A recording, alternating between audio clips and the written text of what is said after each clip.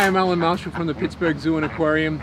I'm here to talk to you about the Light of Hope auction in support of the Caring Place. We all know the Caring Place does a wonderful job helping children and families going through their grief from losing loved ones. The Pittsburgh Zoo and me, we've been associated with the Caring Place for a long time. I'm the fish guy. I take care of those aquariums for you guys. So every time you see the fish tanks, think of me. And I want to know that you guys are going to be taken care of from now and well into the future.